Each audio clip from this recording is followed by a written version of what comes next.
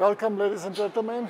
This is a short notice demonstration that we did because another presenter was not able to make it. I hope you will excuse the difference of content. We would like to show you how to add a compute node with Mirantis MCP. This is a live demo, so bear with us. It's going to take a little bit of time. This is not the process that goes immediately, but we will show you the start, how we initiate the process, and then we will show you the end state, what this looks like after the whole thing is complete. Just to talk a little bit about how we add a compute server or how we do anything in an MCP cloud. This is a system that is similar to a software development mechanism, CI/CD, where we have a code base that where the complete image of the cloud, a complete representation of the cloud is put into a directory hierarchy, and salt stack is used to implement the changes from that directory structure into your actual cloud. So if you see here, we have at the very first code comes in, it goes into Garrett.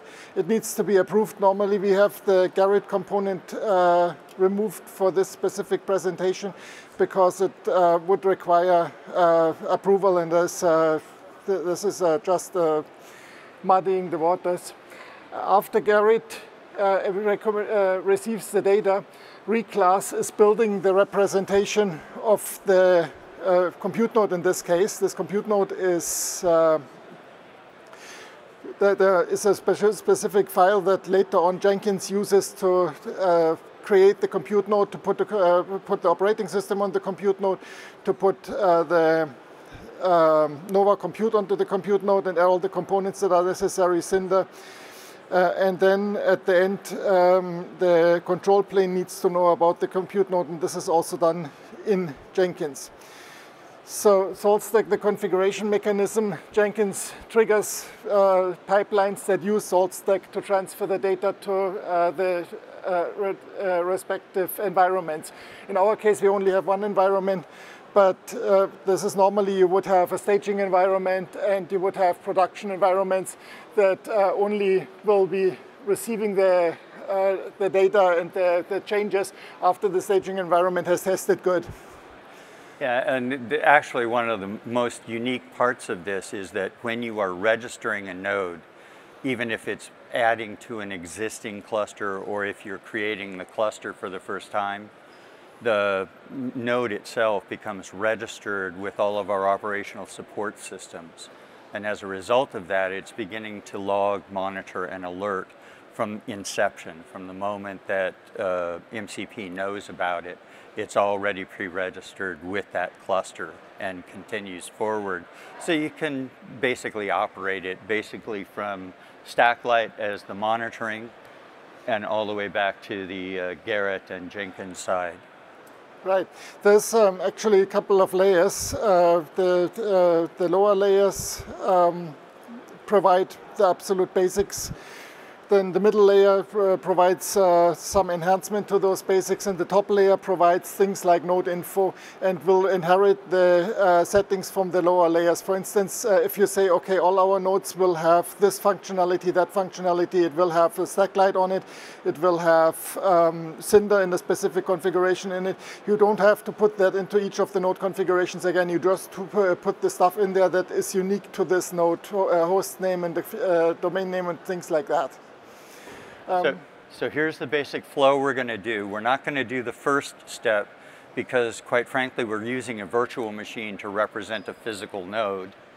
And we're just going to run through the modification of the two files that are required to establish this new node in the configuration. And then we're going to run the Jenkins job And after that, we're going, because it takes about 20 minutes to add that particular node, we're going to switch to a completed version of it so you can see the difference as to what it started with and where it ends. Okay, so that's what right. So this doing. Also shows that the node as such does not have to be anything specific. It can be a virtual machine, it can be a hardware node.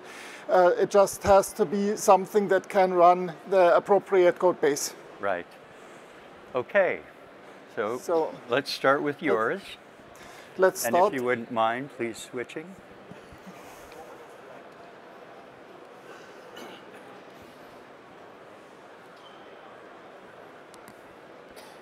Perfect. Thank you.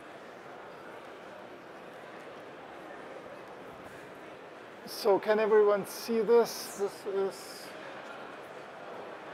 okay. Let's start from the beginning and make this a little bit larger.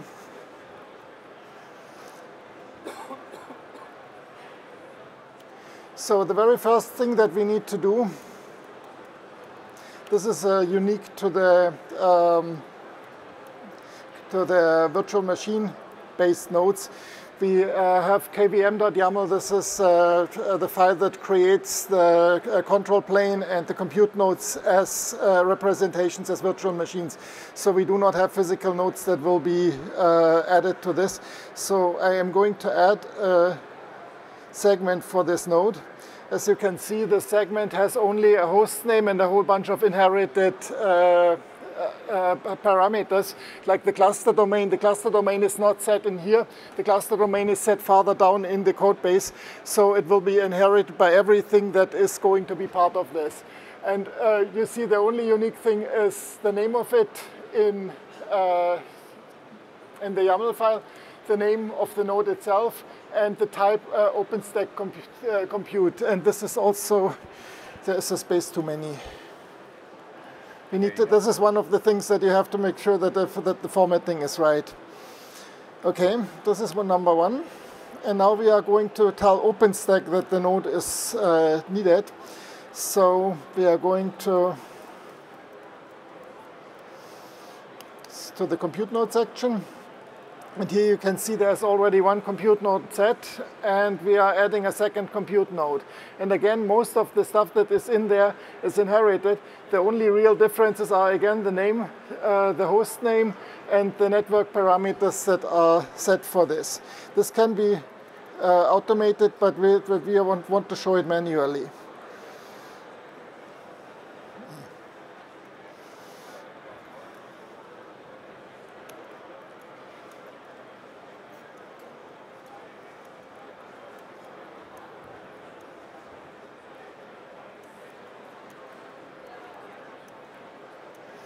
Okay. Looks good. So the next step is we are going to tell the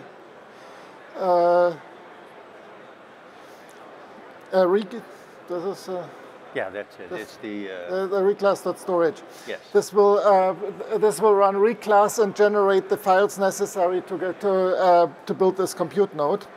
Right. So I was just going to mention that every node that gets added, there is an entry in a directory called _generated inside of the node directory that defines the cluster. And that has a YAML file which contains all of the physical attributes of the particular server that you're going to have. Such as MAC address and so on. Exactly.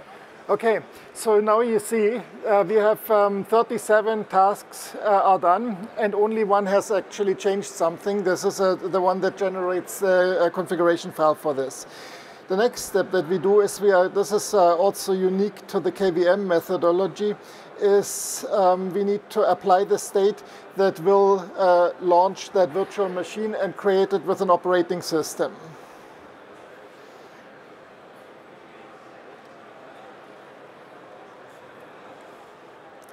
So this is going to take a little while. The reason why is because what's happening in the background right now is that KVM is launching this instance that is going to be our instance, and is going to launch it from an image. So, and then it has to boot the instance, which will also take a little bit of time, which we can watch here.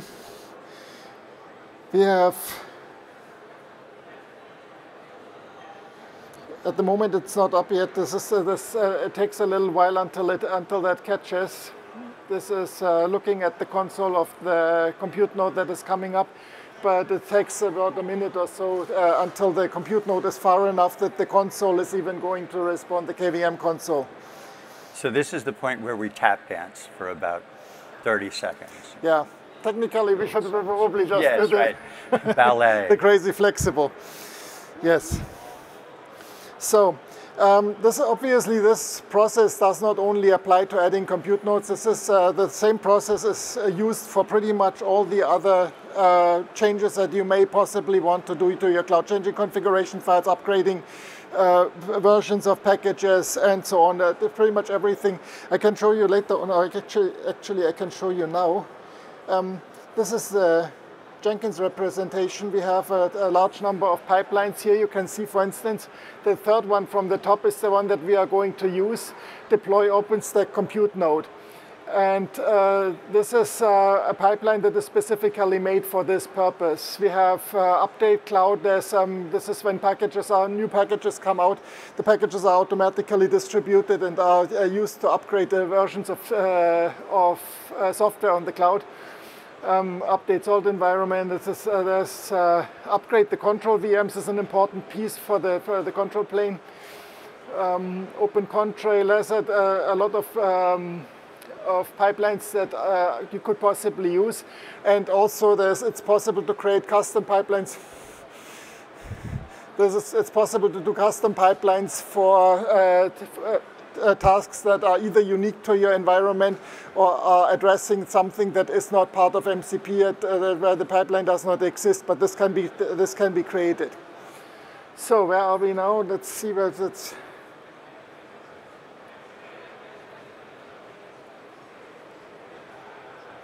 Okay, this should kind of. Oh, you're on KVM, is that correct?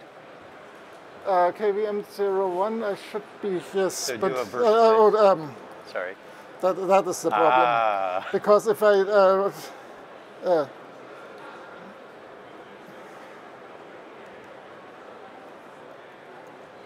Hey, we're doing this live. Still not there? Do a verse space list. CMP 002. Oh, I need to do the complete name. Yeah, exactly. There we go. So you can see for right now, this is actually an Ubuntu operating system booting. And we're going to wait for just a minute for that to actually complete cooking. If the operating system is not fully booted and you trigger the Jenkins pipeline, it's entertaining, but it's not. You're not going to be very messy. It's not going to be particularly useful for any particular purpose. So it takes, as the networking here is very slow, this takes a little bit. So while we're doing this, perhaps you want to show the OpenStack and the Grafana, showing that we don't have. Right. This is the OpenStack Horizon dashboard. Here you can see we only have one compute node in there, and later on we should see two compute nodes in this. And the same thing goes for Grafana. You see here we have only CMP 001, and then later on you will see that the CPU usage, RAM usage, and disk usage for two nodes that is split. So finally, Ubuntu has gone beyond that stage, and now we should be very close to living. Here it does cloud init. That's used to set parameters to make it possible to bind it into the cloud.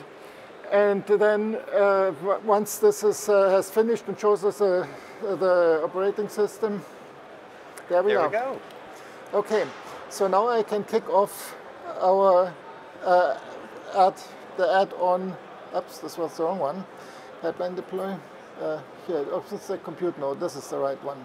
Built with parameters. Obviously, we need to put a parameter here because Ubuntu does not know anything about that compute node. Trainings.local. You misspelled train. Yeah, there you go. Okay. Wait. Was another typo? What was it? Missing N in training. Okay.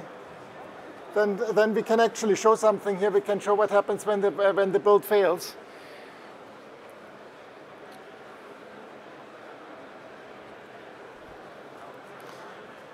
So if you go to the console, you'll be able to see the failure on one, yeah. And Yeah. select that, and to the right, and console output. Console output. There you go. Okay. So it's in the process at this point. And basically all of these jobs have these stages built into them and will follow its sequential thing. That's why Jenkins makes a perfect candidate for this, because it's basically a step-by-step process to add or configure a node. And as a result, you're sort of able to do that in an automated fashion repeatably, that it's going to end up with exactly the same result, which is better than trying to do it by hand. Okay, so if you just go back to the Jenkins, hit Jenkins on the top and then go back into the job. There you go. Okay, there we are. Yeah, there. Okay, so we have one stage that has completed. This does not need the host name, but it will. Here you can see what this is exactly what happens. We had a typo. If you mistype the host name, fail So it with still the doesn't know it's following there. errors, and you can actually look at the logs here.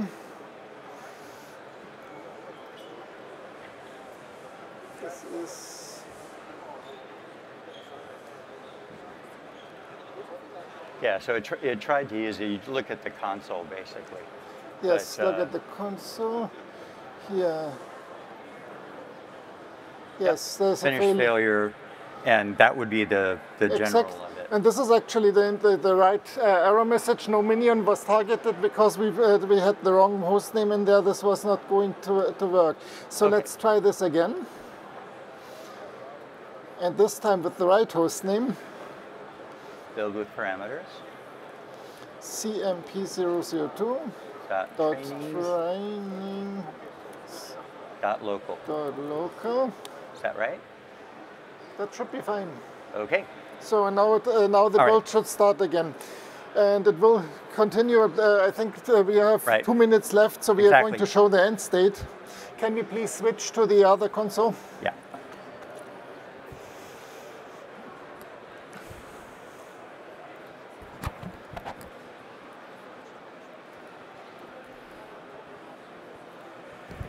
Okay. I don't want that. Okay. So when this is finished, what you'd end up with is it hooked into Stacklight, and notice here you've got CMP 001 and CMP 002. That would be the new one that we've just added. Bruce, can you first show the Jenkins with the... So the Jenkins job here, Yeah, here you can see this is an endless litany of what the system does. And then at the end, when it says success, it has gone right.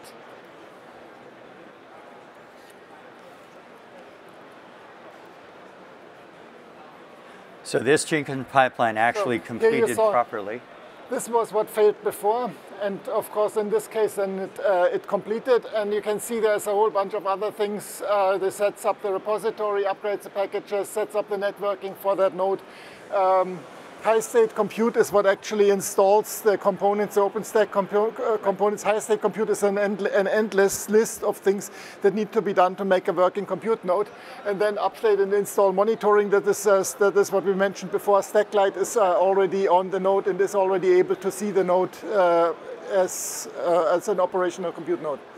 So as you can see, actually CMP 002 has now shown up automatically from having run that job. And CMP 002 isn't just there as a new registry. We actually were able to immediately install an instance of VM on that, and just to prove that our fingers never leave our wrists as we do this. Here's the overview of it and the actual console.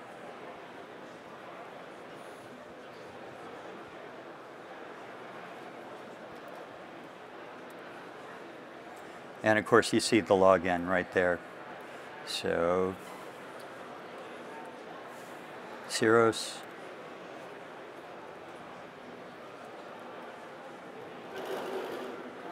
Go Cubs, go. Ta-da! Apparently somebody really loves the Cubs. Okay, so this is basically how easy it is to add and modify the MCP deployed OpenStack environment. You run through the steps, all of the steps in all of the processes to manage your cluster all have pipelines. So you're not really dealing with Salt or any of the back-end stuff.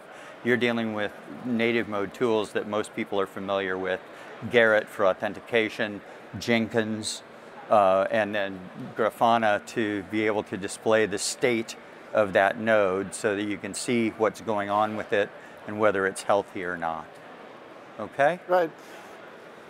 So also in real life, you would not modify that file manually. You would check it out from Gerrit, modify the file on your computer, check it into Gerrit, have it approved, and then go from there.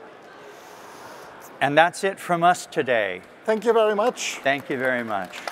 I hope it was instructional and entertaining, at least a little bit.